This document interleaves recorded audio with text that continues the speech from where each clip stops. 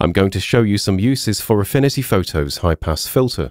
The filter can be found on the Filters menu under the Sharpen category, but I'm going to focus exclusively on the non-destructive variant of the filter, which can be found under Layer, New Live Filter Layer, and Sharpen.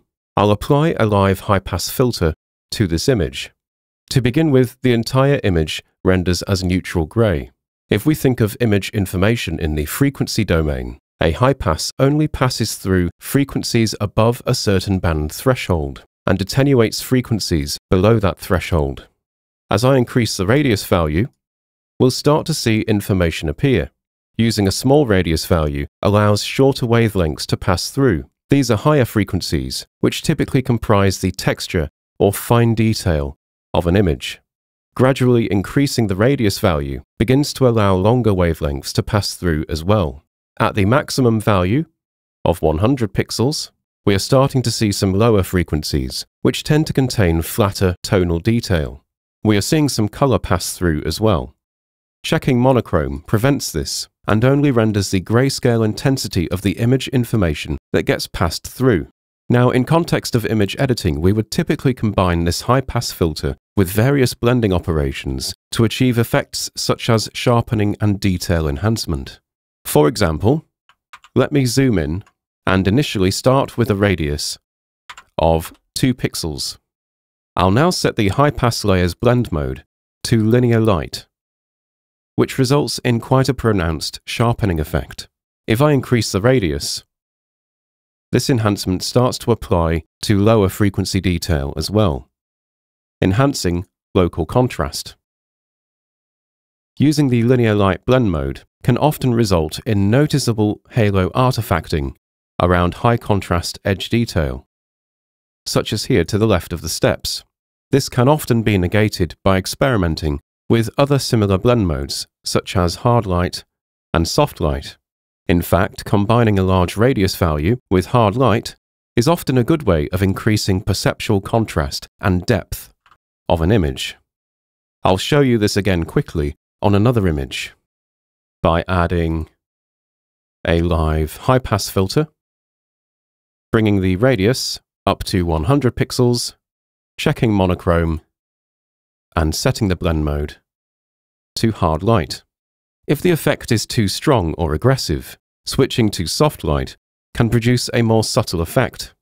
But I'll leave it on hard light for now, as it suits the gritty and harsh appearance I'm trying to achieve. The slider value is constrained to a maximum of 100 pixels, since the operation can be quite taxing on compositing performance, and up to 100 pixels covers the majority of use cases. You can, however, exceed this value if you wish to by simply typing a greater number into the input box here and using Enter or Return. Do be aware that if you are not using a graphics card for hardware compositing, this may be noticeably slow on software compositing with the CPU.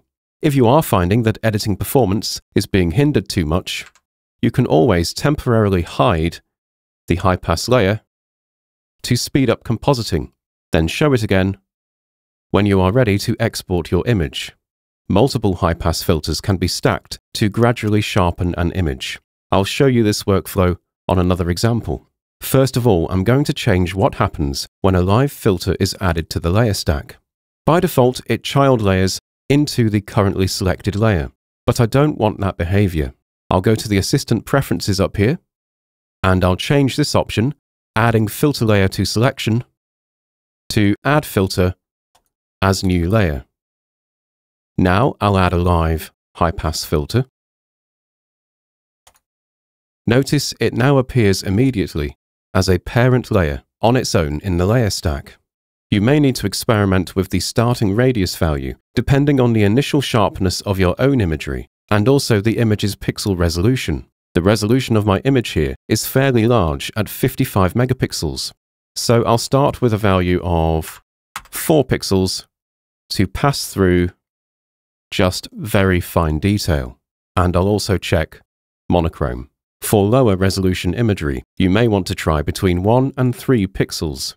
Now I'll set this high-pass layer's blend mode to soft light, and I will then duplicate the layer using Command J on Mac, Control J on Windows. On this copy of the high-pass filter, I'll increase the radius to 6 pixels. Then, I'll duplicate another copy of it. I'll increase the radius here to 8 pixels, and I'll do this one more time and change this radius to 10 pixels. Finally, I'll shift-click to select all 4 high-pass layers, and I can now hide them to reveal the initial image. Then I can show the 4 layers again to reveal the detail enhancement I've been able to achieve with multiple high-pass filters. This technique is particularly useful for macro photography, astrophotography, and other imagery where it is typically harder to control sharpening without exacerbating noise and increasing contrast too much between edges. You can also record these steps as part of your own macro to dramatically speed this workflow process up if you wish. Anyway, that was a look at the high-pass filter and some of its use cases.